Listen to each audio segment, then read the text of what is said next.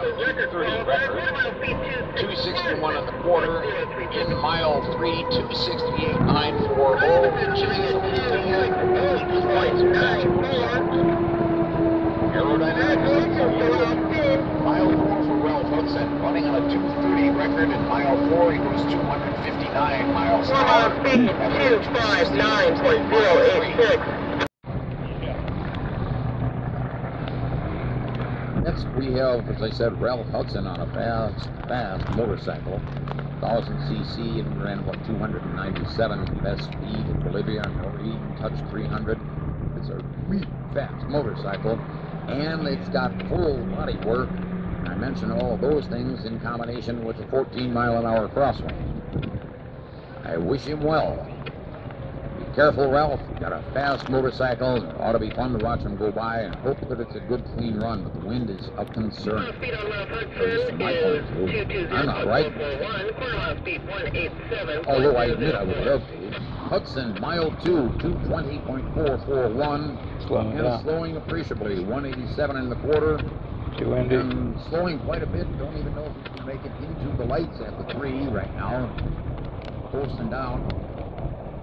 Yep, he's off the racehorse.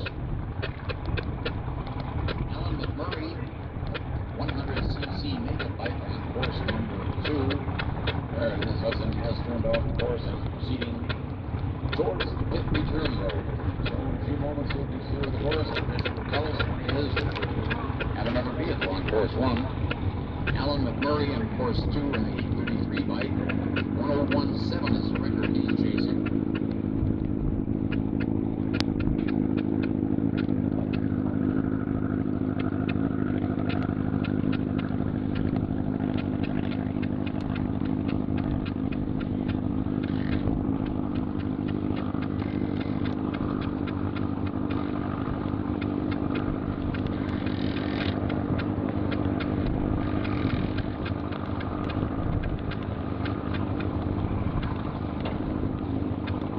Maybe we should get some window tinting to this trailer.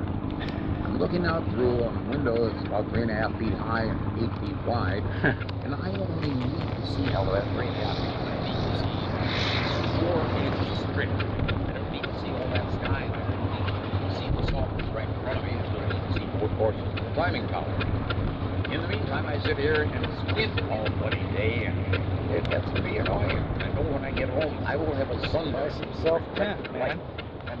Pet boys.